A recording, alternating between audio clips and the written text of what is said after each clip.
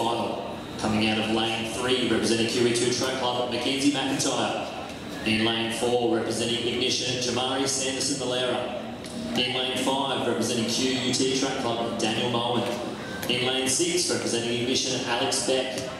In lane 7, from Victoria, Conrad Coumaros. In lane 8, also from Victoria, Rassool.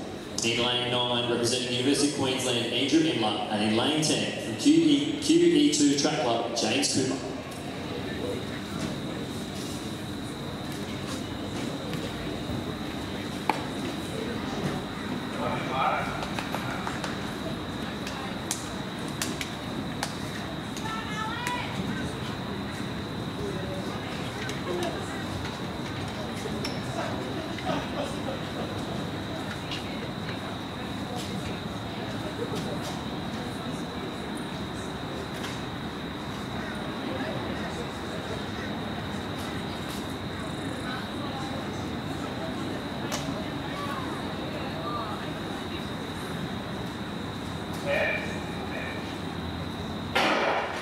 Now we're off and running now, the men's open 400 metre final. From the inside, McIntyre, Sanderson-Milera, Mowen, Beck, Coumaros, Rassool, Imlah and Cooper.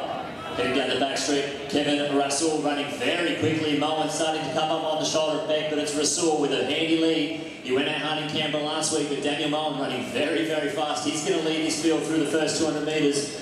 Rassool on the outside still running very well as they hit 1:50 to go. Alex Beck now starting to wind it up. He's trying to chase down Mowen. We're going to see who leads this field through the first 300 metres. It is Dan Mowen in the orange singlet in the centre of the field.